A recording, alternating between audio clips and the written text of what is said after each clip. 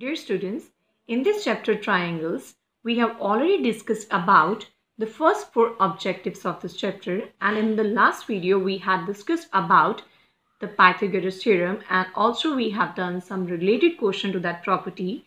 So today we will do some more questions by using the Pythagoras theorem.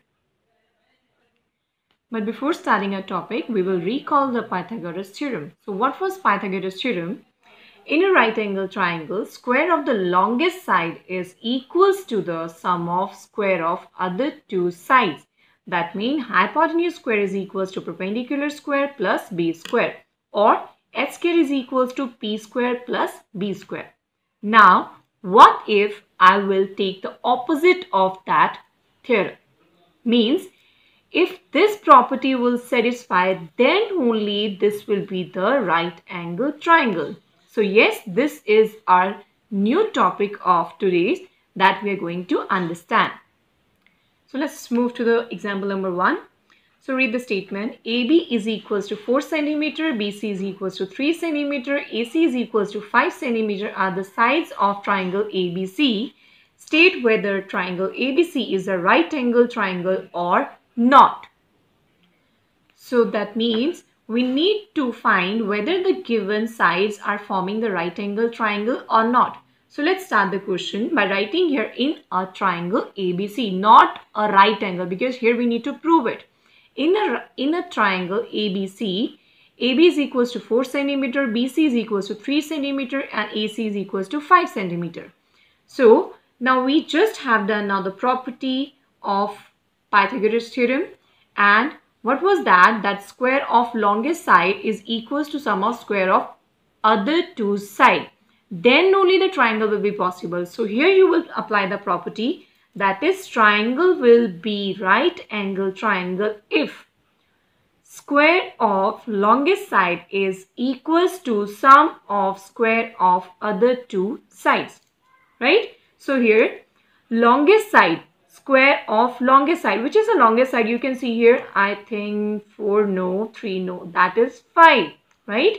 So longest side is AC. So you will write here square of longest side, that means square of AC is equals to sum means plus square of other two sides. Square of other two sides, so which are the remaining side? That is AB and BC. So you will write here AB square plus BC square.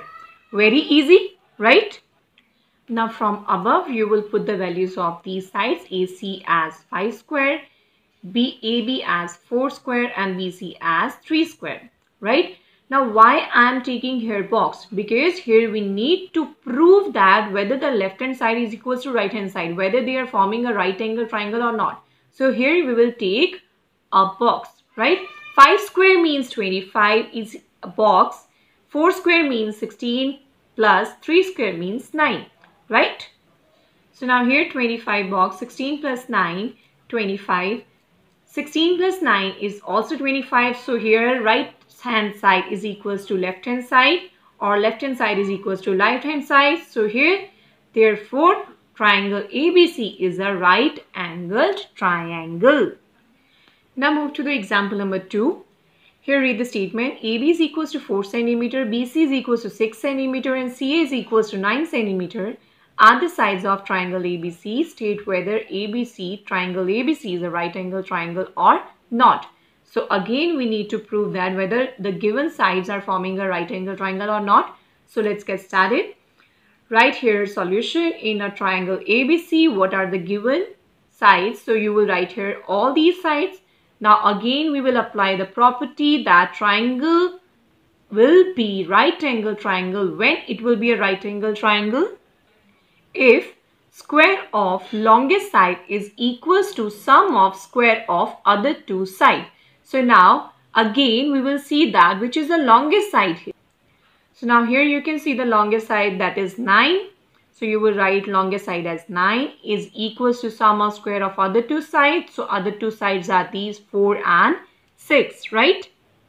So you will write here CA square is equals to AB square plus BC square. So you will put the values from above, CA as 9 square, box AB as 4 square plus BC as 6 square. So 9 square is 81, Box 4 square means 16 plus 6 square means 36. Now 9 square means 81. So you will write here 81 again.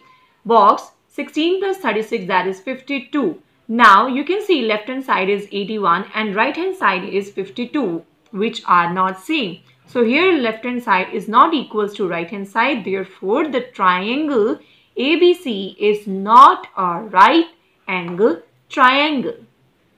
So students, these were very easy example we just have done now. So I hope now all of you are able to do the related worksheet that have already been sent to you in your SNAP homework. But before starting the worksheet, please students go through the YouTube links, because these links will definitely help you for solving these type of questions. Thank you.